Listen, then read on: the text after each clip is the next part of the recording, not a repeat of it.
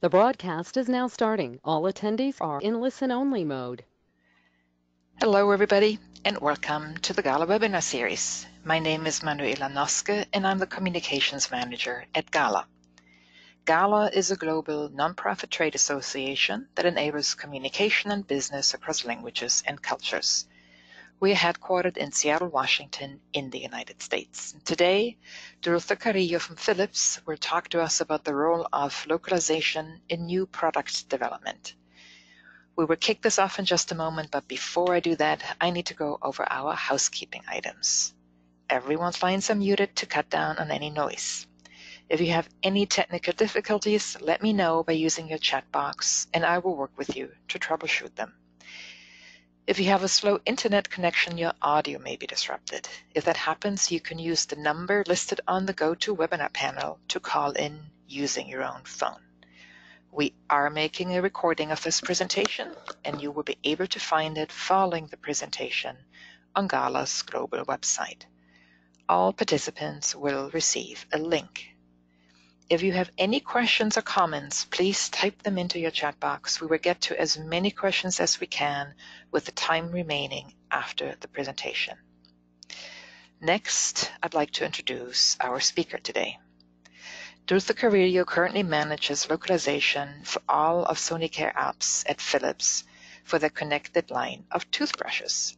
She was born and raised in Mexico, but as a journalism student always had her eye on foreign lands and languages.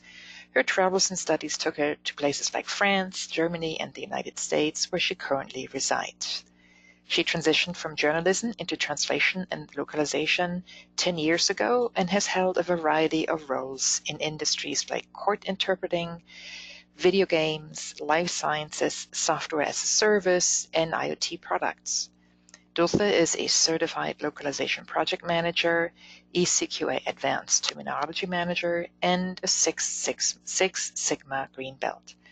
A lifelong learner, she's currently a technical communication and localization master's candidate at the University of Strasbourg in France.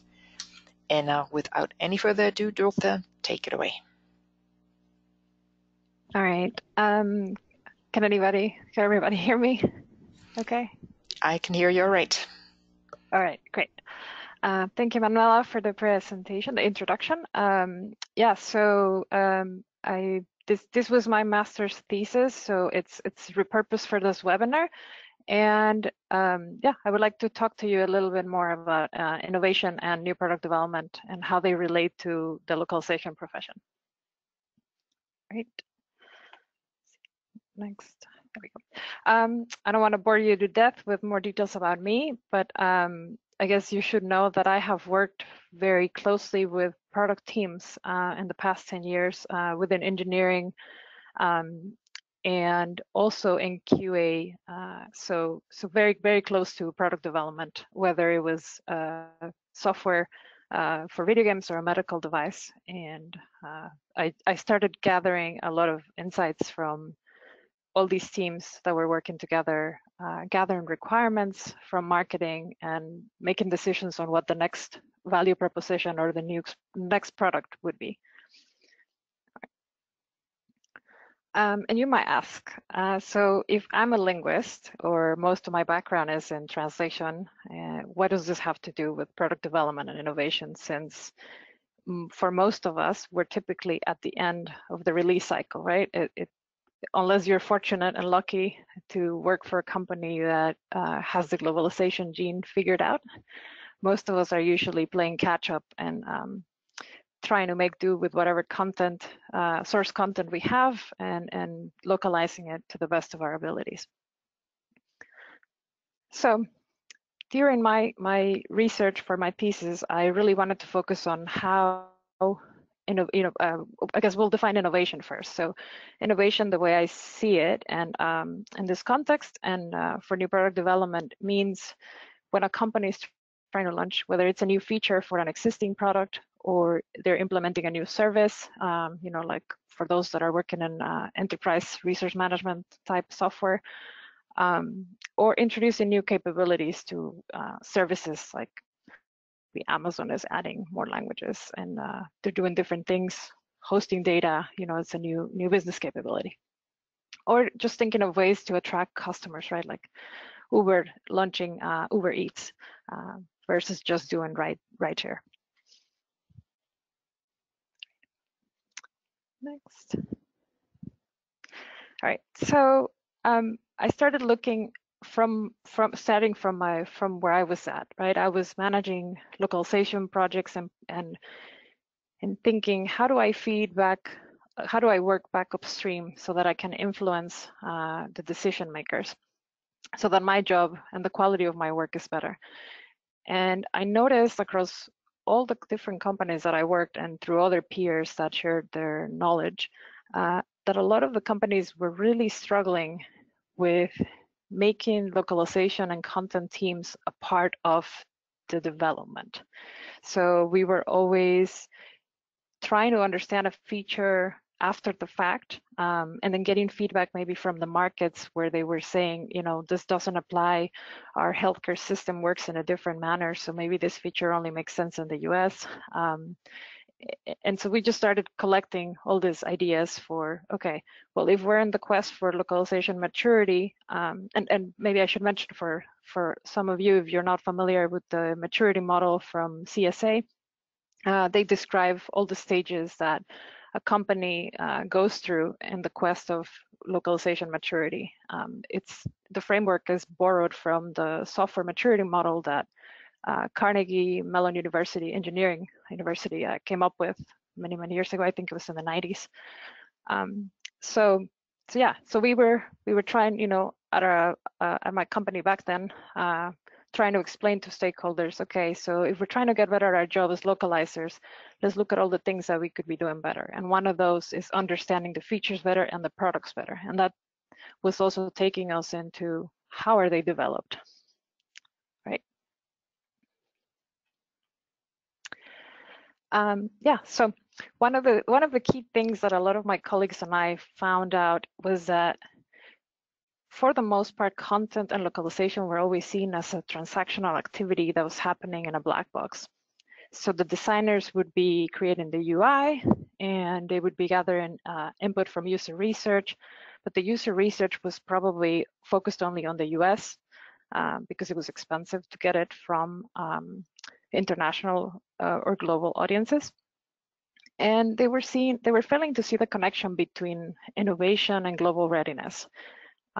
We had a few issues in one of the products I worked at where the feature, again, one of those where the feature was developed based on the size of a patient, a Western male patient, and then when it was translated, it just wasn't making sense for Asian counterparts that were much smaller and just different weight and different sizes. So some of these algorithms and fancy features that get developed in the first world sometimes don't apply to other areas in the world. So that was another pattern we started noticing as we were looking into the types of how features were prioritized for products and product launches across product lines. And so this is where I ended up doing a little bit more deep dive into, okay, so how do companies go about doing innovation, right? Like typically, are they we all hear there are engineers, they come up with an idea, they typically write a patent, and then they go about testing it, experimenting, and then developing it. And it turns out that there are two main approaches already that have been identified by business schools. And with the main one that I found that is mostly used is localization, which is probably the framework that most of us work in. So it's really looking at innovations that start in a first world country. So let's say the US or maybe France or Japan. If you think about the G7 countries, right? The ones that have the most projections for economical growth. So they would be the ones that are setting up the pace and the tone in terms of technology and what they're developing and how they're serving the Western countries first. And then a lot of companies base their tiered releases, especially when it comes on to manufacturing and things that require a little longer release time, right? And more investment versus maybe launching software as a service on the cloud, right? That's easier to deploy typically. So then there were these two approaches, and reverse innovation, by contrast, was saying innovation happens everywhere. It's not just the first world countries that have ideas. It just maybe we weren't hearing about it, and we don't often hear about it because it's handled differently. Next. All right, so here we can start seeing some of the differences between these two approaches. Glocalization really looks at the product, and it comes up, it's product first and country second. And so this is where localization is always doing all these adaptations, and maybe we even do some transcreation just to further adapt strings or features for a user. And it really helps companies when they're starting out to be in the quest for globalization. So maybe they're going for the first 10 countries, right? So this works great, but it gets harder as, once a company like the size of Philips or maybe a Microsoft, right? It's all about the emerging markets. And so how do you reach the emerging markets if the needs are very different? So the most basic defect of globalization is that it's assuming that all these rich markets and emerging markets are the same. And so the product that I can sell here, just to give you an example, maybe if I sell a television that has 5 buttons and several features for the US, then it could just be, maybe we just remove 3 buttons and we launch it in India or in Mexico. And that approach is kind of like giving a watered down version of a product instead of actually giving a product that is relevant to that market. So that's the focus of globalization. We can go to the next one. And before I forget, so the term reverse innovation was coined by Chris Timble and BJ Govindarajan in 2005. Dr. Govindarajan actually worked for GE as their tech consultant for many, many years. And one of the key things he discovered is that this approach was not working. This watered down version of products and services was just not a good business process, and it wasn't paying off, right? So he started looking at typical examples that were already out in the market of people doing reverse innovation.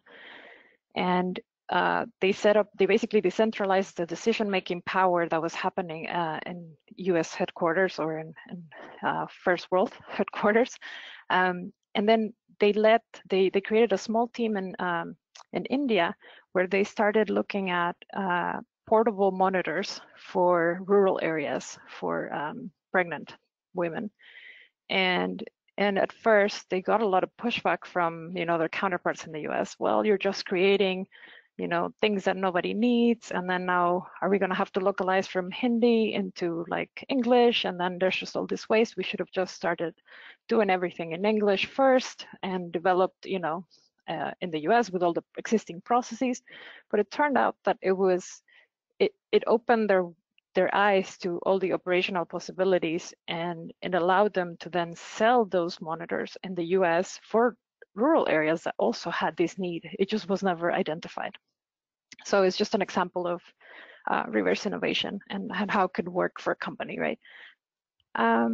So yeah, there's tremendous need, as we were mentioning before. User research is costly, right? And not a lot of companies can afford to do global or international user research. So what I proposed to my team back then is that then the localization person or team, because sometimes it's usually one person doing a million jobs, the terminology, the translation and everything. So there's tremendous value in understanding your user base, right? And sometimes the translation manager or the localization manager have direct access to all these country managers or reviewers around the world that have access that talk to the customers daily or that interact with the markets. And so they gather this data, and sometimes nobody's asking them for it, right? So it would only make sense that maybe the localization professional can also become a partner in the initial product development phases and value proposition development. And as the internet user base grows and more customers expect more digital content to become available, it only makes sense that we keep this global readiness and developing global user personas in the back of everyone's mind. One of the other key things, and this resonates a lot with the two of the companies that I worked recently for. So, you know, Microsoft trying to do a lot of good work for everybody to allow to do them their best work. I believe their mission statement goes somewhere along those lines. And then Philips also, one of their key missions is to enable a better life for, I think it's 30 billion people by the year 2030. And so it really brings back a bit of responsibility on all of us that touch a product on the way out to releasing it, right? Are we creating a better society? Are we enabling people to do their best work, to have access to their data, to whatever it is? Or are we forgetting about certain sections of the population, whereas that's emerging markets, right? Or just different users that maybe are not paid attention or captured, or maybe the data is not being collected in the right way or presented to the development teams. So I do believe that localization professionals can be really powerful allies in the product development and also in the wealth redistribution of the world, because you know, technology is shaping all of our lives, and we have a tremendous responsibility, but also opportunity to change the course of things. All right, and so why should most of us care about innovation, right? We already have plenty to do. We have terminology, QA errors, translation errors. It's just going back to that, the availability of roles for a localization professional tend to be a little bit limited after a while, especially in the life sciences. I know the tech world has a little bit more variety of roles. And I do believe that this will enable localization professionals to have access to be partners and decision makers and be part of writing requirements for the products and developing technology. They will also guide decision making on which languages are prioritized, because sometimes I've noticed that the decision making is very much based on inertia. Well, these are the top tier countries, right? But when you really look at you know, maybe the revenue that's coming in from those countries, or the active users that you have, you know, the revenue is just not there, or the engagement is not there. And so the more we empower localization professionals to be giving back to the business and also challenging the business to make better decisions when we're developing services and products, the better it is for all of us, honestly. Right. And I might have gone too fast because I'm running out of slides. So this probably will be the shortest webinar ever, unless you have a lot of questions. My conclusions are that the companies, especially with everything that has been going on recently with a lot of tech companies, I don't know if any of you follow, you know, what's happening with data and privacy laws and GDPR. The global companies that succeed in the future will be good corporate citizens that take time to respect and understand the needs of each local market and user. And when I worked in video games, one of the things that really bothered me was I would hear you know, executives refer to certain languages as, oh, those are in the third tier language, you know, that we don't make a lot of money, we're just going after them for market presence. And honestly, you know, that's just not, it's not a good approach to treating your users like they're second-class citizens. I think we have a responsibility to talk to them about, you know, okay, maybe if they're not bringing in revenue, then let's look at why. Are we not localizing the content the right way? Are we not giving them relevant features? Are we not giving them relevant products? And it goes back to the product development, right? It's not just all of us becoming a machine to translate and to churn out content just for the sake of it. And lastly, I mean, why do we want to do this? Because I do believe that, all of us deserve a good user experience and interacting with a product or a feature and not feeling like it was last minute or an afterthought. Right. And yeah, I think that was probably the fastest webinar. Thank you. Thank you, Dulce. Yeah. The floor is open for questions from the audience. Let me start, with this one. So let's assume I am a motivated log professional, who believes in everything that you say. How can I concretely help in my role? Let's say I'm a localization project manager. What can I do? How can I go about this? So I would say you start talking to the people who are writing the requirements typically. So if you're in a software field, you talk to the person who's maybe writing the user stories or the product owner or the product manager, and you really try to first understand what is the mission of your brand, what is the mission of your product, what is the ultimate, and then you can work to become a better ally to say, how can we make this product better long term, and are there any emerging markets you would like to target, and why do you want to go there? And let's look at and validate assumptions instead of just becoming a transactional space where they're like, I need translations. Okay, here they are. It's more of a two-way street where you're enabling this conversation to happen and for the business to see you as a real contributor instead of just a cost center, right? Mm-hmm. I see. And so we have a number of questions here now. So how do you really encourage localization innovation in product design? How do you go about that? So I think you have to start by cleaning up house first, right? So when we were talking about the maturity model, you first have to get all your herd all your cats and get all your content right. And as you're doing that, the way you're engaging and educating internally is gonna allow you to each time maybe get a little bit more influence. And so you might say, okay, so I noticed that the Japanese and the Russians, our colleagues are always very motivated to do in-country reviews. They really want to see this feature.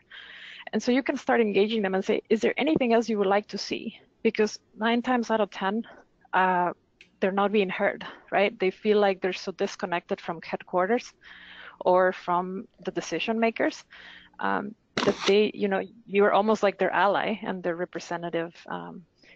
And so I just find that asking people other questions aside from, hey, is the translation done or can you review it faster? What else is there? What do you see? And it takes, honestly, maybe you set up regular check-ins once a month and you pick, 2 countries maybe. And you just start asking questions and you'll be amazed at what you can learn and how you can become part of the innovation team in your company. Mm-hmm. And I think a few people would also like to get clear on what you really mean by reverse innovation. And, it would be great if you maybe could provide a couple of examples of successful reverse innovation. And then, how did this work? You mentioned, well, do we have to localize from Hindi to other languages? To which the answer would be yes. Could you share a few success stories? Right. So I believe Dell also launched a successful reverse innovation example, and I think they actually published it on their blog. I see if I can get the link to see if anybody's interested. But they basically were looking also at how costly it was to deploy solutions going through the traditional push model of the US or France or Japan, pushing out, okay, our businesses are at this level of maturity. And so, our enterprise users typically need this amount of features or computers available, I don't know.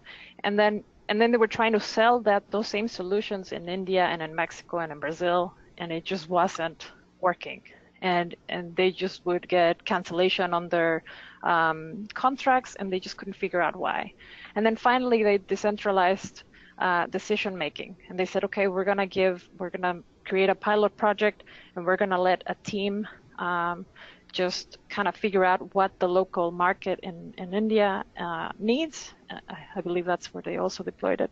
And it turned out that they just needed, lighter computers, and they needed batteries that lasted a little longer because people were spending longer commutes, and they just didn't have access to electricity. Different things, and maybe sometimes we're so constricted by the way we're doing things that we forget that there are specific needs to other countries. So reverse innovation is trying to say, stop create, like there's a lot of operational leverage that happens when you create something and then you try to just copy it and then maybe water it down as you deploy it in emerging markets. So how about instead you go through the emerging market, you do both. So what most companies that have tried this said is oftentimes localization will create the revenue needed to create reverse innovation pilot projects. Mm-hmm. And yeah, so I don't know if I cleared it up or if it made it more muddy. Yeah. And just to add that on, I believe that, though I'm not sure what their localization story was, but Vijay Govindarajan, he has a really good TED Talk out in which he talks about reverse innovation, and a few of the examples that he gives in there is a portable defibrillator, which kind of plays into, your role because you've been working in the life sciences. That was developed in India, highly portable and cheap, that ultimately was brought to first world or developed countries or global north countries, and have really been helpful there as well, because a regular defibrillator is a difficult object to operate, and this was just a lightweight solution. So that was, it's just one more example of what reverse innovation means and how people can work with it. Right. So, we have both people from, LSPs as well as people from client organizations on the call. And somebody is asking, and I think it's a good question, what can you do when you work in an LSP? So honestly, I've had great teams on the LSP side that were also, as a project manager or a terminologist, they're reviewing our content and they're asking questions that are, in terms of the content, trying to understand features, right? So that's typically the interaction. But then we would go through the quarterly business review, right? And they would often ask, like, okay, well, how are the services going? Is there anything else we could provide you with? Mm-hmm. And honestly, at some point, I would say, okay, you have access to, we would sometimes get the validators of the content and country reviewers.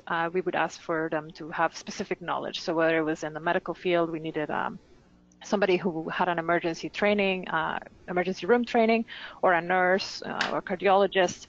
And so we would have access to them. And sometimes they would have feedback as linguists, right? What if the feature, actually in our operating rooms, this doesn't work because, and we wouldn't even know it because we just made assumptions based on how we created the content, the source content, based on assumptions from how most hospitals work in the industrialized world. And then sometimes these linguists' feedback was not passed down to us because it was irrelevant, but they were so passionate about the work they were doing, they wanted the product to be better, especially after they've been working on our account for several years, right? So I just started, I learned that from our account manager, and I said, that's wonderful, like, please share more, and then, we can all make the product better. And at the end, when we launched, we took some of their feedback and they collaborated with our research team. And then eventually, when we finally launched the product, because it takes a long time to launch a life sciences device, we send them printed materials. We couldn't send them a device, but we send them a cute video of how long it took to get it made through production, and then get it packaged up and ready to go out to a hospital. And it's just those things that help the LSP also not feel so disconnected and transactional because they're part of the team. Mm-hmm. Thank you. Thanks for that. Another question, is it possible for a company to utilize both localization and reverse innovation simultaneously? Yes, and so that's what Professor Dr. Govindarajan was mentioning, that oftentimes companies, this is how they grow. This is typically how they grow. So a company like Philips and Microsoft and the large, even Amazon probably, they grow so big, right? They expand, and then there's nowhere else to grow. So like their salespeople and their marketing people are going, where else can we go? And the propositions that are available are not relevant to the emerging markets. And so this is where they need to look at reverse innovation. Okay, let's give those teams down in those areas the freedom to create a product that is relevant and then maybe is more nimble and different. And then if it works, then we push it the other way. Then we sell it in the at a different price point, right? In the industrialized nations. And so that's typically what GE has been doing, and Dell. There's also a company in India that was a competitor to, I don't know if it was SAP. It was one of those cloud and personalization solutions. So when if people were going to shop at a store in India, and they use a lot of mobile banking, right, compared to the rest of us, I guess they were a little quicker to adapt. So the stores would get some insights and some data collection on the types of customer and the types of times they were shopping and all the interactions they were having. And so this company started off in India. It was a reverse innovation feature that grew because they had an ability to be modular in the way they were doing their offering. So there were a lot of small and medium-sized businesses in the US that maybe now had the ability to afford a solution that was just as good as maybe a larger solution that would have been offered by SAP or one of the larger software companies. Mm-hmm. So, yeah. Cool. So given that this shift in product development innovation that you're talking about is likely to be really very slow, right? The companies are going to be slow in adapting their behavior. What can we do to help accelerate this process? So I wrote to Professor Govindarajan and I asked him, I said, I haven't heard any news, any other projects you're working on. It sounds like it's such a cool thing. But I haven't seen it yet on any of the companies I worked at. And then, I didn't get a reply yet, but I think it's something that we all need to just consider, and maybe it's just a matter of sharing the TED Talks and sharing the material. He has a couple good books on the team on the subject. But he's mostly focused on healthcare. So unfortunately, that's probably not as sexy as technology. It might be harder to take off. Yeah. So, somebody here says, and rightly so, talking to people is nice.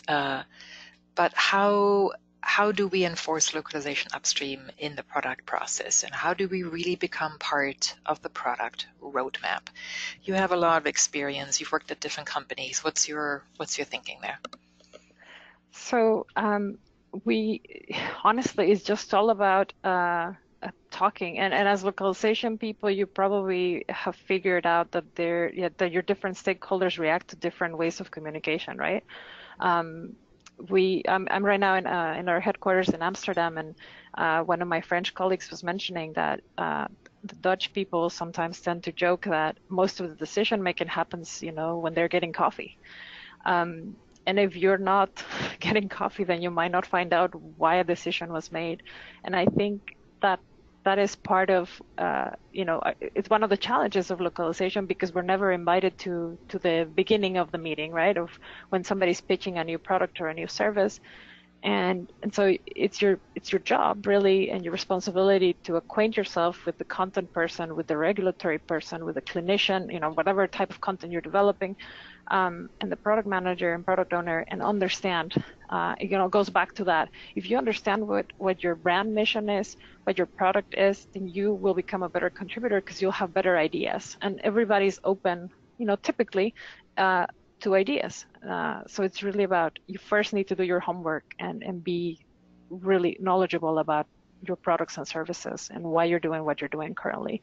And then start looking from there internally, like, okay, well, my localization work is in order. Now, what else can I do? Yeah, and Alessandra is just, she asked the question, she's just chiming in saying, and rightly so, getting invited to the first meeting is really important, and it's the first truly practical step, regardless of the coffee, right? Right. Being there at the inception, being there at the start, and advocating at that point is really the first thing that you need to do. Right, right. But yeah, but if you just keep if you keep bringing good questions and just pointing, that is best practices and just talking to everybody, because if they remember who does, if they understand, maybe it'll take them 7 meetings to understand what you do.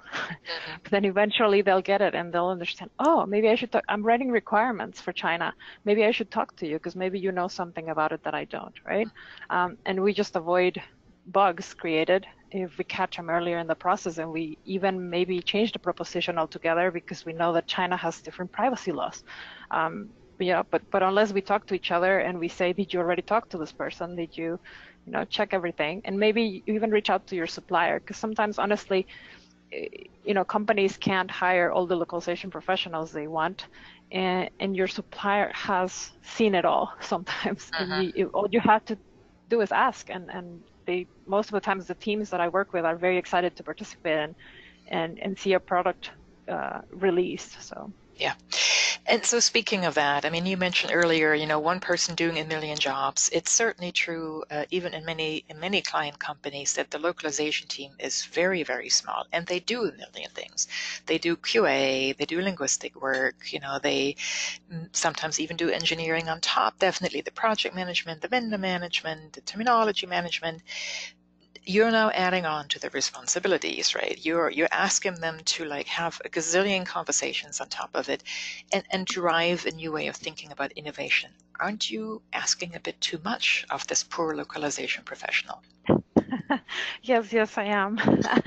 I think honestly, localization, it has a high potential for burnout, and I think I don't want to say the right burnout, but sometimes when you're doing work that is exciting and when you feel part of a solution, you're also able to influence the decision making on how impactful your work is and how to communicate that maybe you need more help, right? Like I got to be frank with you, it takes time.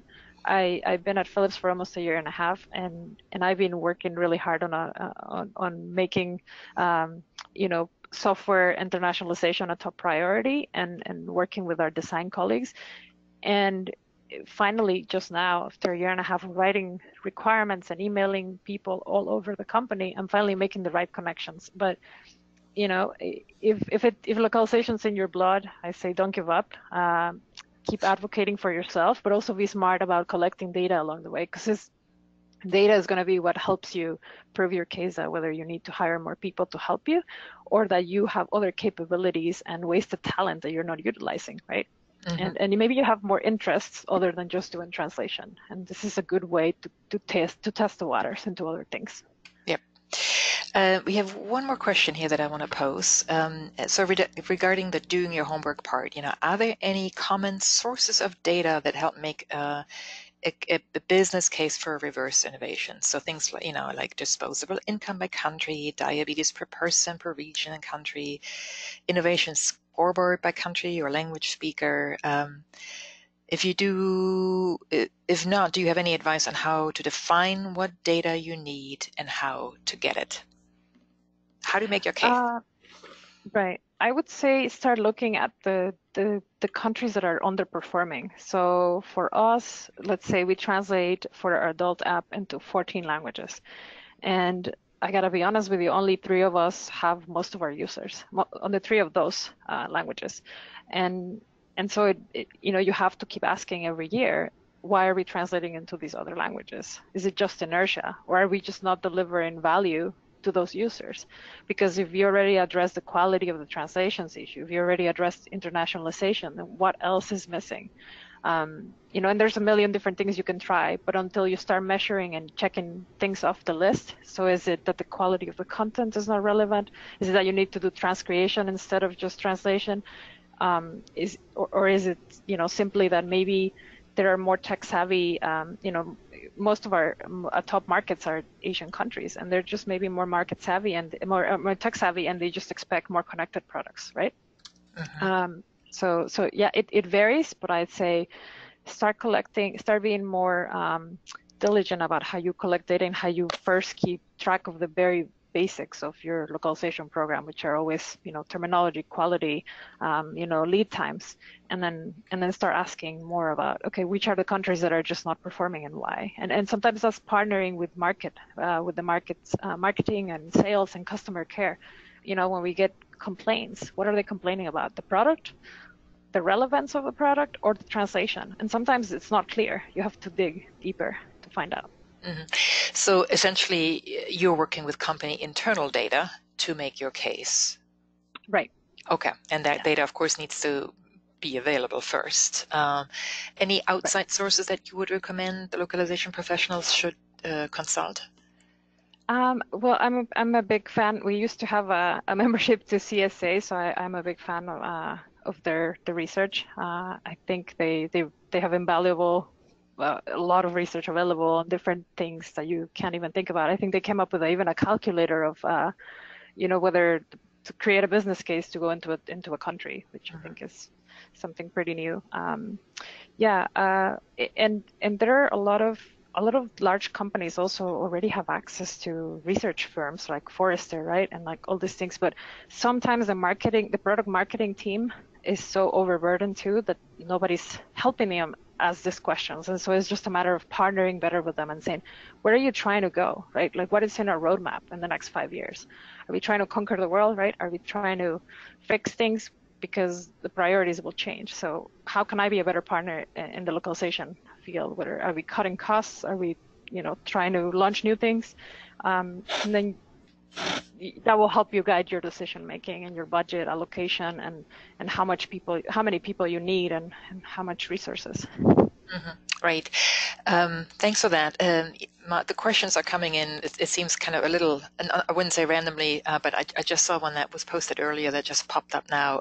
And it's Edith Bendamaha just asking or saying, you also need to embed globalization into the strategy for a product or company. So discuss with the product managers first before you discuss with engineering, which I think is very true. Right. Is there anything you want to add to that, or? No, I totally agree. Because often we joke that engineering is really at the execution phase, and it's true. And sometimes we don't really bother to ask the question: is this the right approach? And so, yeah. Too late. Definitely. Mm-hmm. Yep. Cool. Thank you. Thank you very much. I think I don't see any more questions that relate to this particular topic here at the moment. So I want to thank you, Dulce, for talking to us about this and approaching the subject matter, because I think it is surely on the mind of many people working in client companies. But I think they never take the time and ask themselves, how do I really improve? How do I really reach out to underperforming markets? And is there any learning that we can bring to this and any changes that we can affect? So thank you very much for taking this on and talking to us about this today. Yeah, thank you for the time and thank you all for the friendly discussion. This was my master thesis, as I said, and so it was a little hard to repurpose without trying to clutter you with too much information. So thank you. Thank you. Thank you. And we will not have a webinar next week or the following week because it's Loc World and then TC World, but we will have one in 3 weeks from now then. And to all of you in the United States, happy Halloween. And if you could just take a moment, please, to fill out the post-event survey that's coming up right after we hang up. It is short, but your perspectives really help us to refine our webinar program. And with that, I wish you a good evening, Dulce in Amsterdam, and a good day wherever you may be. Bye-bye.